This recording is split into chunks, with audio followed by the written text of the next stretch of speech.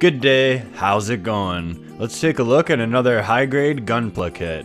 This is Cima's Gelgoog from 0083 Stardust Memory. The standard Gelgoog Marine was released in 2000, and Cima's custom came 2 years later. It's built off the original Marine with some new additions like the backpack, shield, and long rifle. Cima is my favorite character in Stardust Memory, so I really wanted to make one of her mobile suits. In the series, she piloted this uniquely colored Gelgoog and also the Gerbera Tetra. So, let's get into the second and last part of my 0083 themed order. Okay, so see this sticker sheet here? There's like nothing on it, eh? A mono eye? We always get that stuff. Like, what could possibly go wrong? Oh, Cima's Gelgoog is pretty nasty out of the box. The Barney ass purple, unfortunate gloss on the tan pieces, and pretty not great color separation makes this a kit that requires a lot of work. The fuel tanks and wings come in tan, and just look at the purple machine gun again, man. I mean, it's kinda cool, but bro.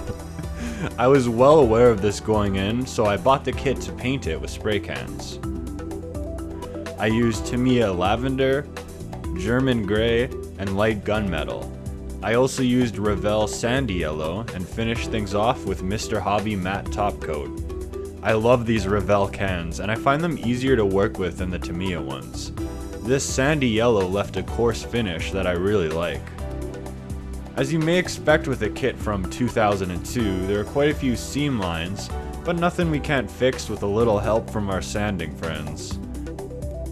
None of the seam lines are in areas where you're at risk of destroying detail, and at most you may have to rescribe a bit of a panel line here and there. I made a lot of mistakes during the end of my build, including dropping one of the arms directly after top coating it.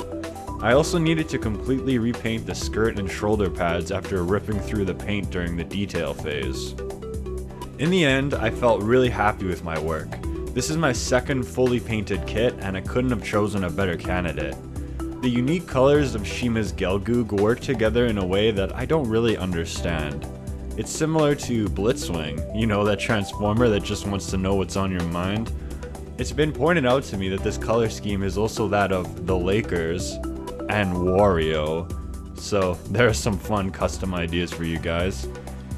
This mobile suit has a lot of detail, and not even the photos in the instruction manual did everything from the line art, and neither did I. The appearance of this kit is very nice. I love the bulk and the huge shield it has. That awesome aesthetic of 0083 comes through in this cool ass backpack. Big wings sticking out, some kind of antenna, and a whole cluster of thrusters. I don't know what the practicality of any of this is, but it's cool, so I don't care. There are additional thrusters inside the skirt and the legs. The ones inside the skirt come molded together and they look terrible from the front. I should have painted in between them, that's awful. I didn't want to show you this, but I had a really hard time putting that piece back in after painting it, and yikes. But overall, I find the Gelgoog Marine is a massive improvement over the original Gelgoog from Mobile Suit Gundam. It's just more detailed and less simple and blocky looking, if that makes sense.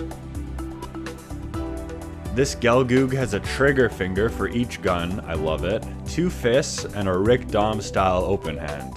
The special weapon for Cima is this long rifle, which I don't like. The joints are way too loose out of the box to hold it upright. You can sorta work it from the side, I guess? The rifle itself could use some detail painting. For my taste, I think this gun is too big for the Gelgoog, and it just doesn't work aesthetically for me personally. You get 2 beam sabers that are molded as one piece with the handle. They're in clear green, but you can mask the blade and blast the handles for a simple paint job.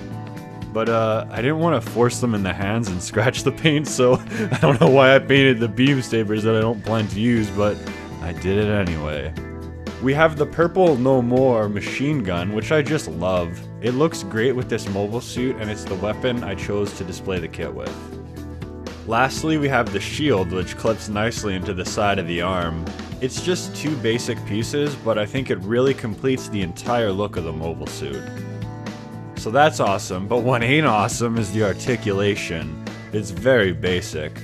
The skirt gets in the way of the legs and really limits the kind of poses you can do with this kit. I mean, the waist will rotate and the head has some limited up and down, but this isn't a kit to pose, you know? It's one you have standing there looking cool, and that's it. The joints are rather primitive, and it's really a product of its time. For size, the Gelgoog is taller than the gun cannon and the Rick Dom. And it makes my first fully painted kit look pathetic, so it's beefy. With this model, you get some leftover pieces from the standard Gelgoog Marine. It kinda gives you some option parts, like a different backpack along with alternate shoulder vents, and a headpiece without the hole for the command fin. If you wanted to, you could take the fuel tanks off the fancy backpack and stick them on this one for a simpler look.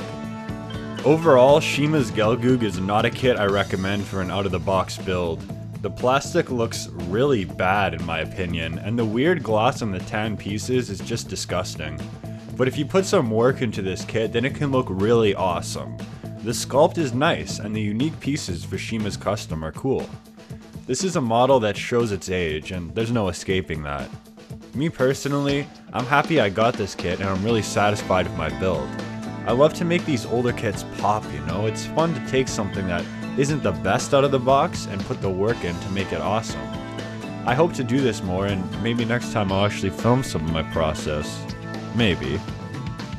If you're a Cima lover like me and you don't want to shell out $200 to $300 for that awesome Gundam Girls Generation figure of her, then this Gelgoog or the comparatively newer Gebra Tetra High Grade is really the next best thing, I suppose. I'm happy with it. I got what I wanted out of the kit, and I would say if you want this kit, make sure you know what you're in for. I say that all the time, but it's true.